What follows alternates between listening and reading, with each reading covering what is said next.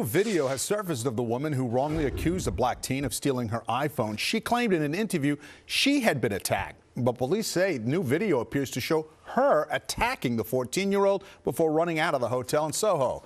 Eyewitness News reporter Derek Waller with more. New video from the NYPD shows that woman go on the attack, tackling that 14-year-old boy she falsely accused of stealing her cell phone. Later, she's seen falling over.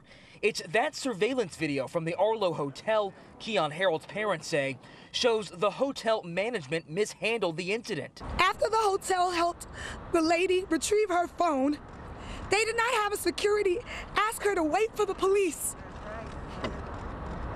which they said they called. No, I'm not letting him walk away with my phone. This is the video that initially went viral. The hotel apologized, but acknowledges they could have done more.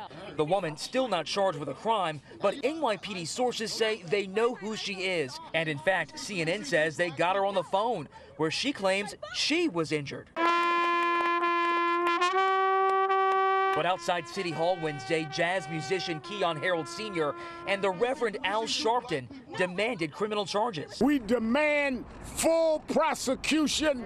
We demand, if this woman is saying she was assaulted, put her in the grand jury. How many people end up in prison forever? How many people end up dead because of mistaken identity, quote unquote, because of wrongfully accused by so many people, wrongfully profiled, and this needs to stop. This morning, Mayor de Blasio also called for charges. This is a horrible situation. You got a teenager here who did nothing wrong, who was clearly profiled because he was young and male and black. That is racism, pure and simple. That is unacceptable in this city, in this country. And as the legal process plays out, this woman is clearly already facing some poetic justice in the court of public opinion.